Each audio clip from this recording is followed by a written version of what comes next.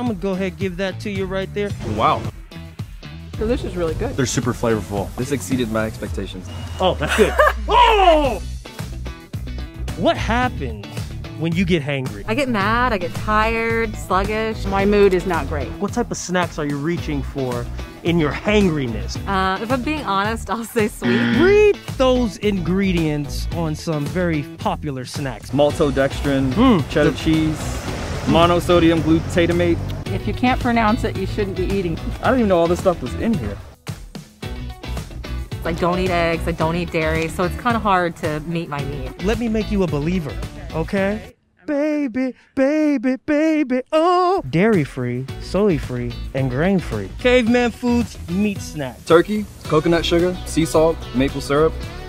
Wow. Yeah. They were really good. They just don't seem super like heavy, but they're super flavorful. I think the best things in life are basic and simple and have simple ingredients that you can pronounce, so that's why I love this. Can I take that with me?